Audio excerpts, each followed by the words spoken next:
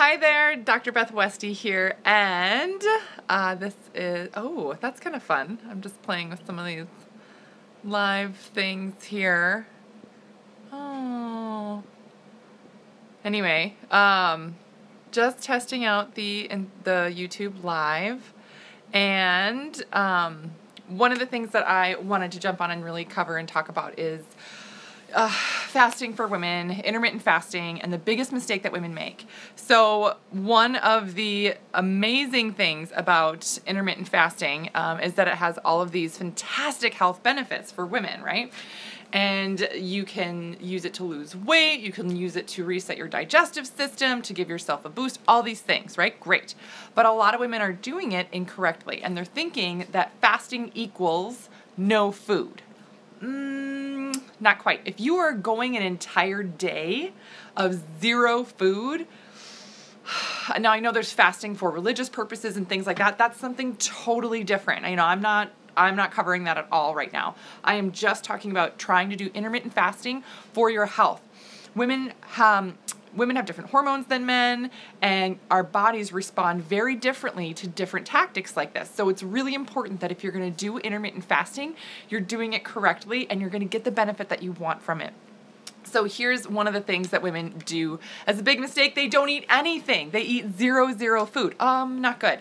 So here is a great kind of benchmark to go by as you are planning out an intermittent fasting day. Well, first, lots of water, right? Tons of water. That's got to be number one. You need to hydrate a lot. The second thing you're going to be doing is you're going to have anywhere from 300 to 500 calories for the day. Now, I don't talk about calories a lot. I don't think that that's necessarily a really important thing to always do, right? You should be fueling your body. The only time I talk about measuring calories is really when you're doing this intermittent fasting day. 300 to 500 calories for the day. How do you know which one to do or in between? Whatever you need for the day. Sometimes you may feel like you can get through the day with just doing 300 or 400 calories. Sometimes you may need 500 calories. It just depends. When I do this, I often get that 500 calorie, but I'm a bigger person. I am 6'2", I'm really tall, and I am a really energetic person. So I kind of burn through things a little bit more. So in my head, I'm like, well, I'll go with for that 500 calories, because it's not about the calories necessarily during that intermittent fasting day. It's more about the other physiological reactions that happen in the body and what you're tapping into. This amount is just to keep your digestive system going, because if you're not eating, your digestive system stops, and that's a problem. So this is just going to kind of tease that along, and it's also going to help your blood sugars. Just kind of keep your blood sugars going so you're not going to totally crash. So then the last thing is to space this out, right? Don't have a 500 calorie meal just once during the day.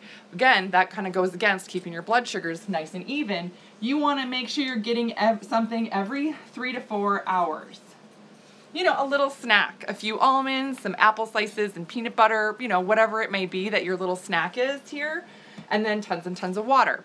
Spaced out 3 to 4 hours, and then going through that. You also want to make sure that your snack is something healthy, right? Not 500 calories, the gummy bears, but some real dense nutrient food, something, like almonds, something healthy. You don't want to use anything that is leafy, no salads, because that's too hard to break down and digest. You want to give your digestive system a rest. So these are some basic benchmarks to follow for intermittent fasting for women.